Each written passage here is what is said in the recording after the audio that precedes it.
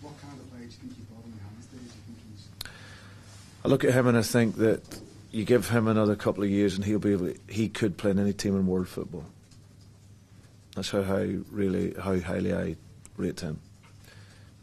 Plays at the back, strong, aggressive, fast, serves the ball well. You move him into midfield, whether it's central or wide, he's football intelligence, you can see. He breaks through lines with his power and his pace, and he's got great composure. So I think he's settling into the game in this country very, very well, and I think you see the response by the crowd. They love him, and one of his recovery runs, because he does the dirty work as well. He just doesn't play and look nice. He presses the ball really well. He's aggressive, and I really think that he'll develop into a real world-class player.